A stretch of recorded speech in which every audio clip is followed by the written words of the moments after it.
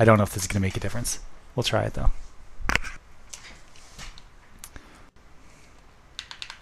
There we go. Okay, cool. So yeah, there's been a lot of stuff since the last time I kind of showed this game off. Like I say, it's been a couple of years. I took a break to go work on Push Near.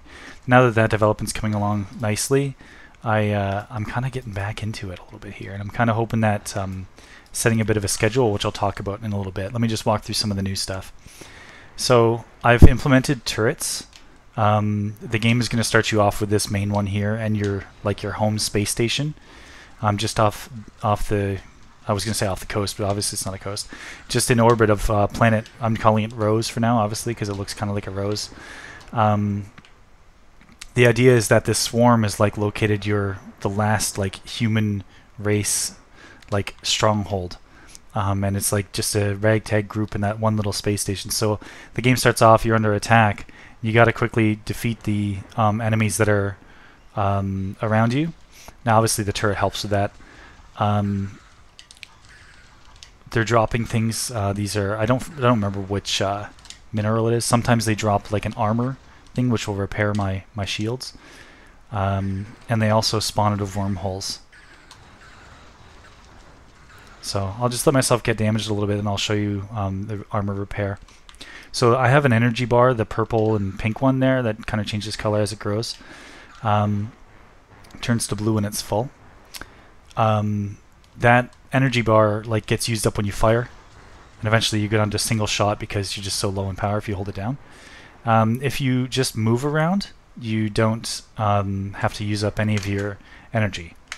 But if you end up warping, just like Armada, you know, it'll use up your full bar. You can't even shoot.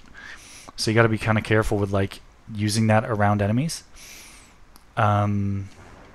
Yeah, I'm just gonna go take some damage here. Oops. The problem is we're too close to the turret. There we go. You can see my green bar below me starting to go down when I take damage from the enemies. Yeah. So if I just quickly go over here and scan and pick up one of these armors things, you see that my armor now has been replenished.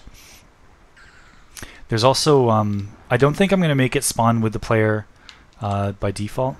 I think I'm going to make it one of these deployables, which I'll talk about in a second. But there's a thing up here at the top right. Looks like a big plus on the scanner.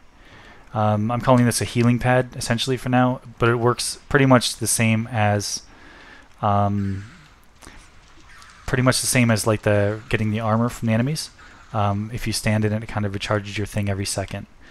So it makes it really nice. Like if you have it in your inventory, you place it down, and then you can help defeat an enemy quicker. It doesn't currently take damage, but I can see it in the future that if it's going to be deployable, that the the players are going to use when they're out in the field, that it's got to take damage and eventually get destroyed. So the enemies right now are really stupid. They just kind of fly right into you.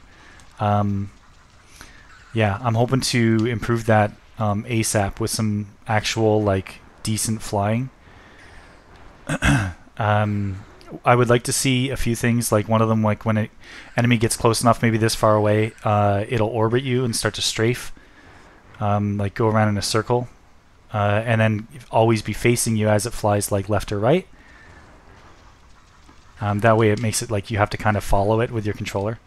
I do want to keep this sort of like dumb behavior though, because I do want to create like a sort of a suicidal one, that like it's got almost no health, but as it gets close to you and blows up, it's going to damage you as well. So you do take physical damage from getting hit. It's minuscule right now because it was really annoying to try to debug stuff, but that is in there. So just like Armada, I'm going to have in the store some sort of like impact webbing or something like that that helps negate the damage that you take from getting actually rammed. I don't have any plans currently for offering like phased enemies like in Armada, which if you've never played it, essentially like every second or every 2 seconds the enemies would like disappear for just a second. Like you could sort of see them, but they wouldn't be able to take any damage, so they kind of hide, and you have to time your shots more appropriately. So I sort of mentioned before deployables.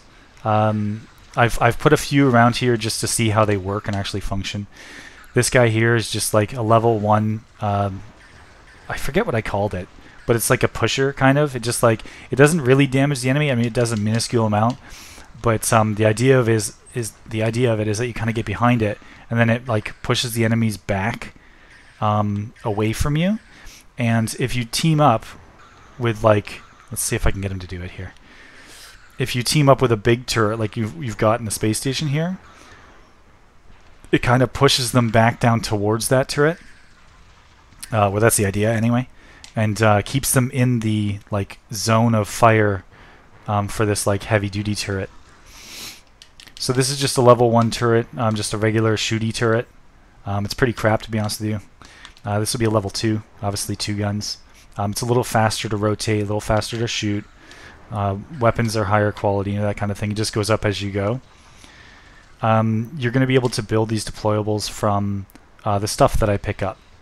So basically, when I destroy an enemy, these enemies are really crap because I set their armor spawn rate to be 90% just for debugging purposes. But maybe one will spawn here without. No, okay. I'm actually just going to fly away for a little bit and get further away from spawn, and harder enemies should spawn here once I get far enough away. One thing now that I'm away from all of the action, I'll show you too. Armada had this really cool thing where like you'd hit the warp button, and then if you held it for long enough, it would like really kick in like that. So the idea is that for long travels, it's like you kind of get in this mode that it's a lot faster. I still haven't decided how I'm going to make that work with your energy. Like if it's going to, when you go halfway and you're not all the way full speed, maybe it's like, there's an enemy down there. Maybe it only uses half your bar or something. I don't know. I haven't really figured that out yet. So yeah, let me get down here, and these enemies here are set to spawn the health thingy, like the armor, I think 20% of the time or 10% of the time. Let's see. So this, yeah, here we go.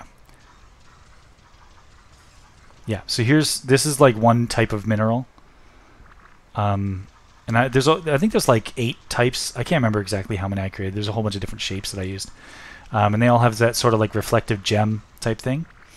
And essentially you carry them in your inventory, and then you'll be able to go back to base and build, or like buy stuff. So you kind of like order the base to use your components to build you the deployables, and then when you're out in space you'll be able to actually plant them.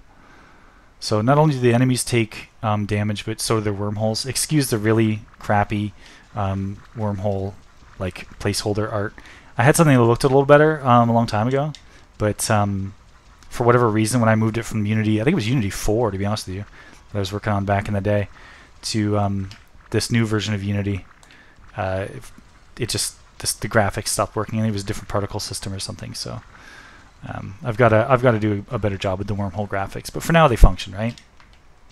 So yeah, I've destroyed that wormhole, and now no more enemies can spawn. So essentially, like, the idea is that to give yourself a breather and run around, collect stuff, you destroy the wormhole, and new wormholes will spawn, and the further you get away from spawn, like origin essentially where you start, the harder the enemies are.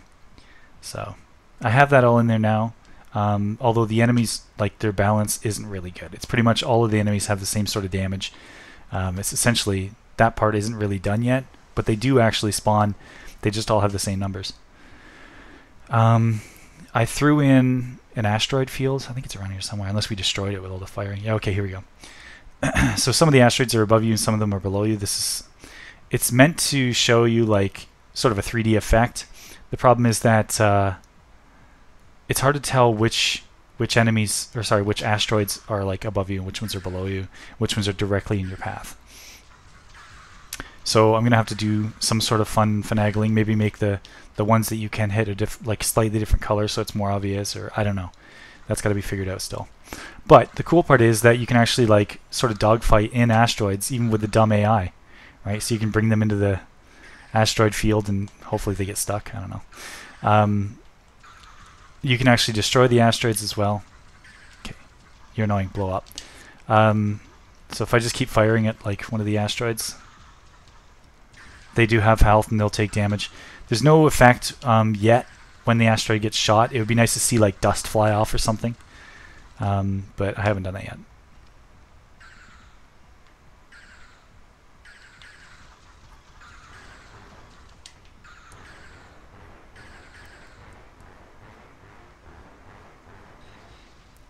Cool. So let me just talk a little bit about the schedule, like what I'm kind of planning on doing. I'm planning on doing every Wednesday a live stream just like this for an hour of Star Squadron development. So the first quarter of this hour obviously has been taken up with like, hey, here's what I've been doing for the past little while, or here's what my plans are. But as we get into these, like as weeks progress, I won't need to introduce quite so much because I'll just have assumed that you've been following it. I may demo some of the stuff that I've done in between the live streams. So like if I work on the weekend on it, and I haven't actually shown it off yet, I'll definitely demo that, but I won't spend quite so much time introducing it each time. And then I have in my calendar already like release a new version of Star Squadron every Wednesday. So I'm going to do that directly after the live stream. So this live stream is going to be like, even if I did absolutely nothing the whole week, which is unlikely, when I finish the live stream, I'll be able to publish that new version that it was built, like whatever new